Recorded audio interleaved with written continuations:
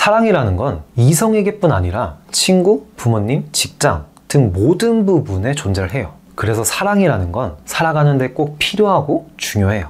히리릭, 안녕하세요. 연애 파람불'의 파람입니다. 인기가 별로 없어 보여도 연애를 끊이지 않고 계속하는 사람이 있고, 인기가 많아 보이는데 의도적으로가 아니라 연애를 잘 못하는 사람도 있어요.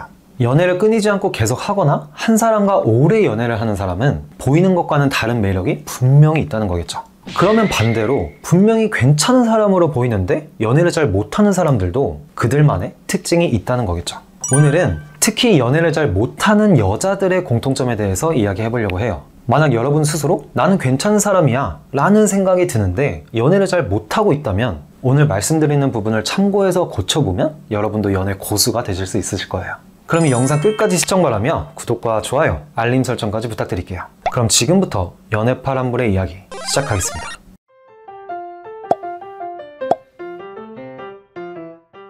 분명히 괜찮은 사람으로 보이는데 연애를 잘 못하는 여자들은 어떤 특징을 가지고 있을까요?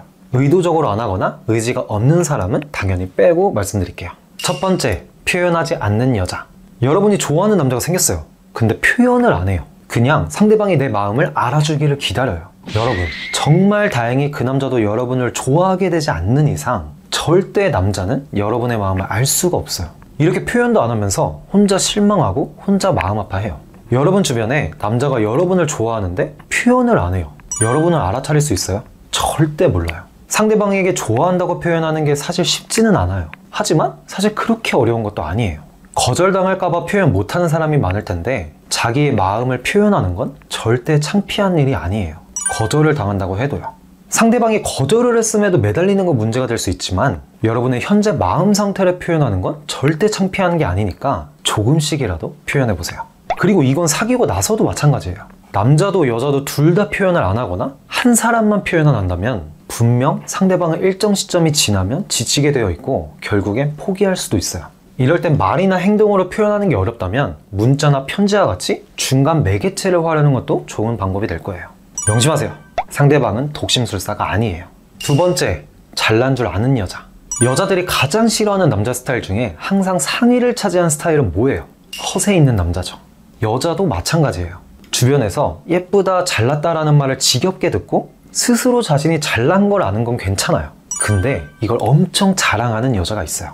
그리고 외모 자랑뿐 아니라 잘난 척, 있는 척, 아는 척을 엄청 해요. 연애에서뿐 아니라 인간관계에서 삼척을 조심하라는 말이 있어요. 잘난 척, 있는 척, 아는 척. 난 뭐든 잘 어울려. 어제도 번호 엄청 따였어. 부모님이 졸업 선물로 차 사준대. 등등. 이런 말들을 한 번이나 가끔씩은 괜찮아도 수시로 하는 사람이 있어요. 이런 말이 사실이라도 여러분 주변 사람, 심지어 여러분을 좋아하는 사람이라도 결국 안 이어지거나 차이고 말 거예요. 그리고 이런 여자들의 특징 중 하나는 좋게 말해서 귀족 성향이 강해요.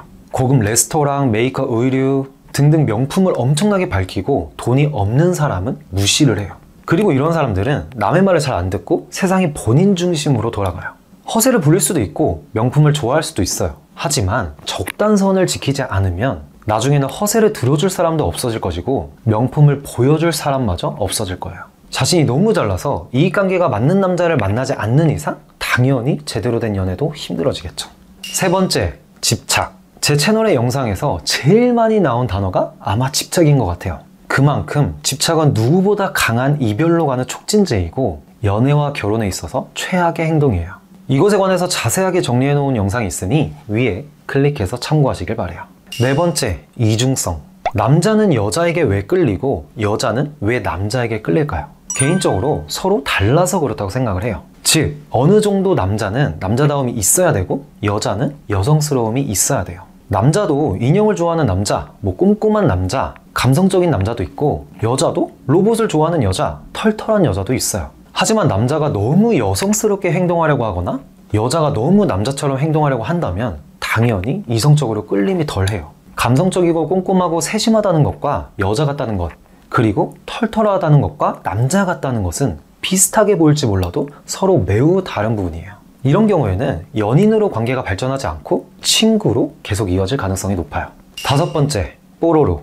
노는 게 제일 좋아. 생각이 없는 거죠. 한번 이야기했었는데 20대 초반에는 괜찮아요. 하지만 20대 중후반을 넘어가면서 생각 없이 놀기만 좋아하고 자기 치장에만 관심이 있고 미래에 대한 생각이 별로 없는 여자들이 은근히 많아요. 물론 남자도 이런 남자 많아요. 필러 맞으러 가야지, 지방흡입해야지, 클럽 가고 싶다, 지금 일주일 연속으로 술 먹는 중 등등 생각이 없이 살아가는 걸 무슨 자랑인 것 마냥 떠드는 여자들이 있어요. 필러, 지방흡입, 클럽, 술이 나쁘다는 이야기가 아니에요. 자신의 할 일은 열심히 하면서 말하면 전혀 뭐라고 할 수가 없어요. 하지만 그냥 인생 자체가 성형, 술, 클럽 등등으로 가득 찬 여자가 있어요. 설령 이렇게 지낸다고 해도 이걸 다른 사람한테 말할 필요는 없거든요. 생각 없이 사는 걸 왜 티내요? 말했듯이 어릴 땐 괜찮지만 20대 중후반부터는 이런 걸 티내는 사람은 이익관계가 맞는 남자 외에는 연애를 할 수 있는 확률을 현저히 떨어뜨리고 연애를 시작했다고 해도 절대 오래가지 못할 거예요. 6번째, 자존감이 높지 않다. 자존감은 연애에서 여러 가지로 많은 영향을 미쳐요. 그리고 연애를 잘 못하는 여자들을 보면 주로 자존감이 높지가 않아요. 이건 외모의 문제도 아니고 가정 환경의 문제도 아니에요. 자존감이 높지 않으면 연애를 시작함에 있어서 어떤 문제가 생기냐? 일단 좋아하는 사람이 생겨도 표현을 잘 하지 못하고 누군가 나에 대한 호감을 표현해도 그거에 대응하지를 못해요. 그리고 내가 연애를 해도 되는 사람인가? 내가 사랑받아도 되는 사람인가? 라는 의문 속에 갇히는 사람도 있어요. 선천적으로 자존감이 낮은 사람도 있지만 연애를 경험하면서 자존감이 낮아지는 사람도 있는데 후자의 경우에는 이별을 무서워한다는 특징도 있어요. 그래서 상처를 받을까봐 연애를 시작하지 못하거나 연애를 시작해도 어차피 헤어질 거라는 생각을 하죠. 이런 경우라면 연애에 대해서 조급하게 생각하지 않아도 좋아요. 충분히 혼자만의 시간도 갖되 주변 친구들과 시간을 보내면서 연애나 이별에 초점을 흐려지게 만들다 보면 언젠가는 다시 연애를 시작할 수 있는 용기를 얻게 되실 거예요. 그리고 중요한 점, 자존감이 낮은 사람은 이별의 원인을 자신으로 돌리는 경향이 있어요. 명확히 상대방의 큰 잘못으로 인해서 헤어진 게 아닐 때 이런 생각을 많이 해요. 내가 너무 못해줬나? 너무 구속했나? 표현을 못해줬나? 등등.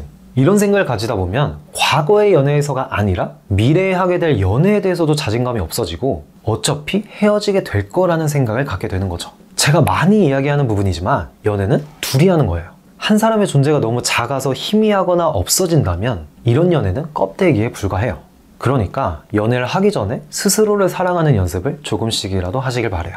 마지막 7번째, 극강보수. 주로 여자한테 많이 드러나는 특징인데 엄청나게 보수적인 여자가 있어요.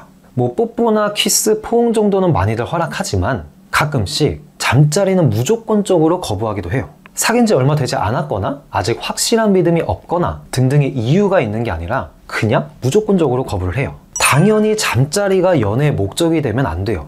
이런 경우는 제가 오늘 많이 말했던 이익관계가 맞는 관계에 해당되죠. 하지만 서로 좋아하고 사랑해서 사귀었다면 그리고 충분히 상대방에 대한 믿음이 생겼다면 한번 믿어보세요. 무조건적인 잠자리 거부는 이별의 가장 큰 원인이 돼요. 잠자리를 무조건 가지라는 이야기도 아니고 자신이 무조건적으로 잠자리를 거부하는 이유가 있다면 어쩔 수 없지만 그리고 다행히 무조건적인 잠자리 거부를 이해해주는 사람이 있다면 정말 다행이지만 이런 태도를 계속해서 유지한다면 연애에 있어서 많은 문제들을 겪게 될 거예요. 제 이야기에 오해가 없으시길 바라면서 저 파람이는 여러분의 연애 파람불'이 되기를 진심으로 응원해요. 오늘은 연애를 잘 못하는 여자들의 특징 7가지를 알아봤어요. 당연히 남자들한테 해당되는 내용도 있어요. 사랑이라는 건 이성에게뿐 아니라 친구, 부모님, 직장 등 모든 부분에 존재를 해요. 그래서 사랑이라는 건 살아가는데 꼭 필요하고 중요해요. 의지도 있고 기회가 있었음에도 연애를 계속해서 하지 못하고 있다는 건 자기 자신한테 어떠한 문제점이 있다는 거겠죠. 이 문제점에 대해서 스스로 고민하고 고치려고 노력하고 그리고 무엇보다 자기 자신을 사랑하는 연습을 하시다 보면은 분명히 여러분은 주변 사람이 부러워하는 연애를 하실 수 있으실 거예요. 오늘도 영상 시청해주셔서 진심으로 감사드리며 구독과 좋아요, 알림 설정까지 부탁드릴게요. 그럼 오늘 영상은 여기까지 하고 다음 영상에서 뵙겠습니다. 감사합니다. 삐리릭.